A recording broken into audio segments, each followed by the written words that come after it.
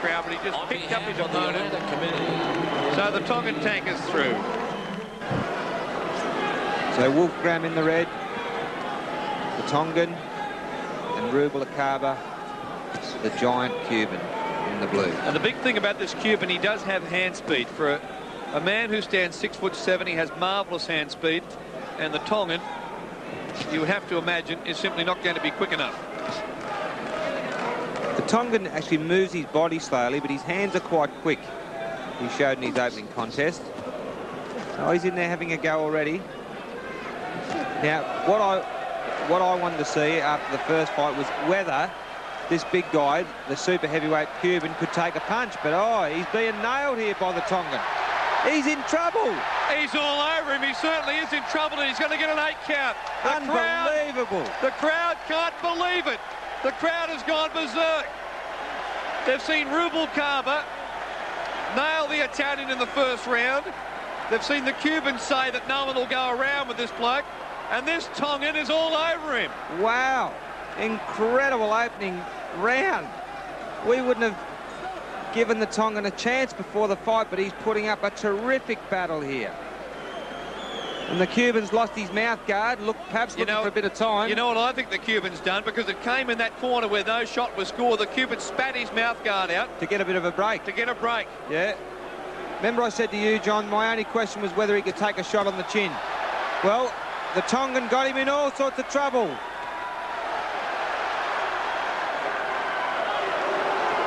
Oh.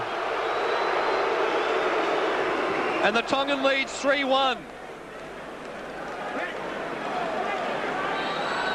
Well, I do take it back what I said about being better than the young George Foreman. I take it back. It was just so impressive in his opening fight. But styles do make fights and opponents make fights. And we never gave this Tongan a snowball's chance in hell, did we, John? No, well, he really struggled against the boy from Belarus and was probably lucky to get the decision. Have a look at this. He's on the bike in a big way. And the American crowd are chanting, Tonga, Tonga, Tonga. The Cuban coaches in the corner are throwing their hands up. They're terribly frustrated. Oh. Left hook from the Cuban boy, landed on Wolfgramm's chin. He took it really well. Don't think he's fully recovered yet, Rubalcaba. His hand speed looks slow here.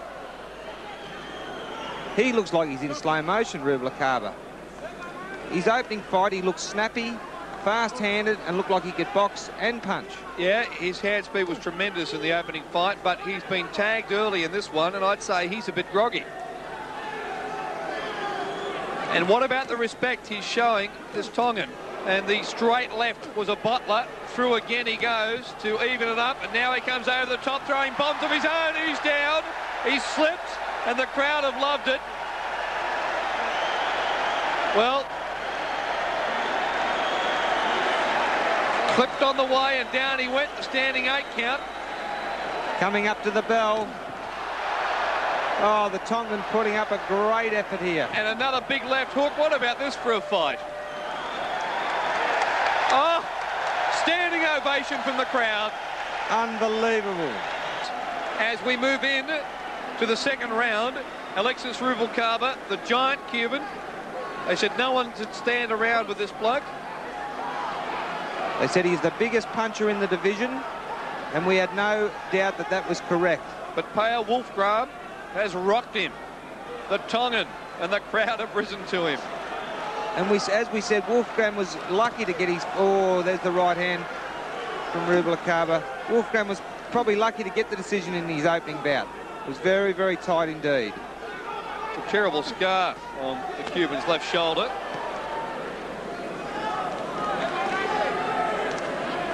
Some sort of accident at some stage.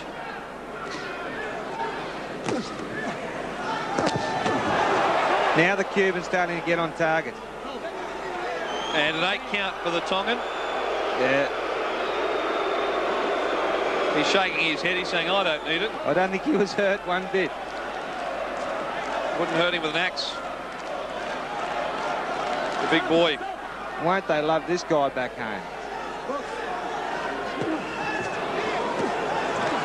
Rubalcaba getting on top here now. Seems to have fully recovered almost from that first round beating he took. Yeah, but for a fellow who we thought had some class, the way he's just walked in and thrown that right hand without trying to set it up with the left is very sloppy. Yeah, he's just brawling at the moment. And I think there was a mouth guard came out again, wasn't there? Something went flying. Look at this. He has been compared to a young George Foreman. That's the stats on him we read, and we had to agree with it. We thought he was more impressive, but now I take it all back. I think he's going to be in trouble against some of the faster guys in this division. He might get lucky and get through here. Yeah, I reckon Wolfgramm felt that one. One of the real good boxers will trouble this bloke. But this is nothing but a slugfest. There is nothing graceful about this bloke as he stepped in and threw that right hand completely off balance. I'll tell you what, it's the first one to land a big bomb here. Anyone can pull this out of the fire, but at this stage you've got to say that the Cuban's starting to get on top.